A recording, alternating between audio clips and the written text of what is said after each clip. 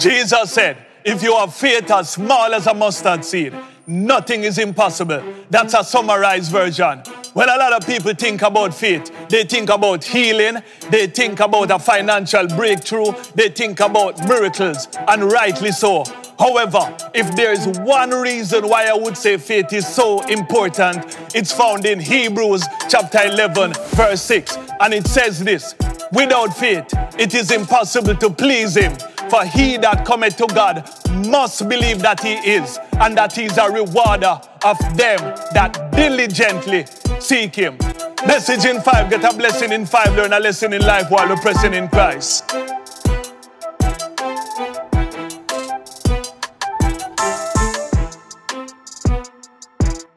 Hebrews 11 verse 6. But without faith, it is impossible to please God. You cannot please God if you don't think he exists. And he rewards those who diligently seek him.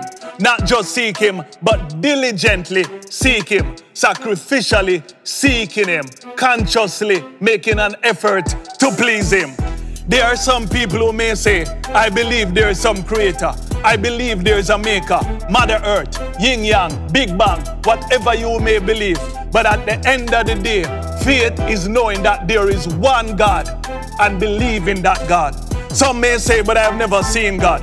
So how can I know God is real? Let me say it this way. In the physical world, we look for physical evidence. Physical evidence such as sight, hearing, etc.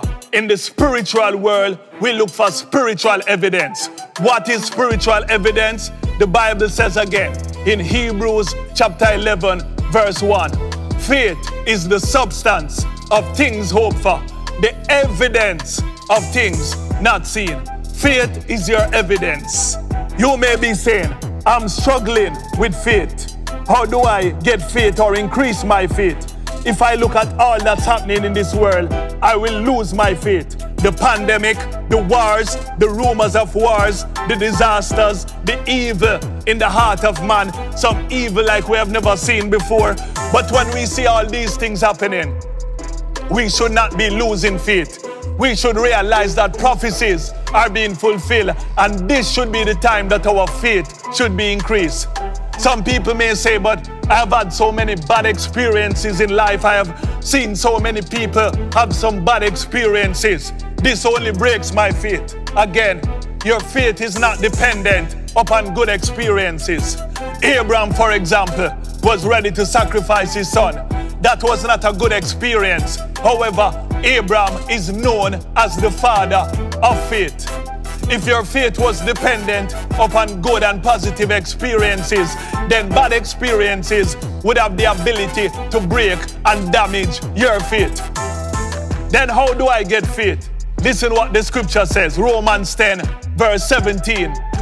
For faith cometh by hearing, and hearing by the word of God.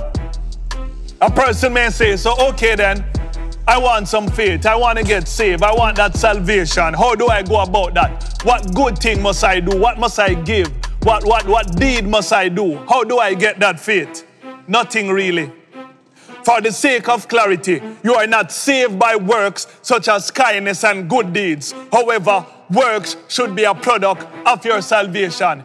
In other words, your good deeds and kindness and works don't produce salvation, but your salvation should produce works. Works don't produce salvation, however, your salvation should produce works. Ephesians chapter 2, verse 8 to 9. For by grace are you saved through faith, and that not of yourself. It is a gift of God, not of works, lest any man should boast. And this last scripture I want to leave with you from Romans chapter 1, verse 16 to 17. And it says this, for I am not ashamed of the gospel, because it is the power of God that brings salvation to everyone who believes. First to the Jew, then to the Gentile. For in the gospel, the righteousness of God is revealed, a righteousness that is by faith from first to last. Just as it is written, the righteous will live by faith. The just shall live by faith, purpose of faith. Message in 5. Loud.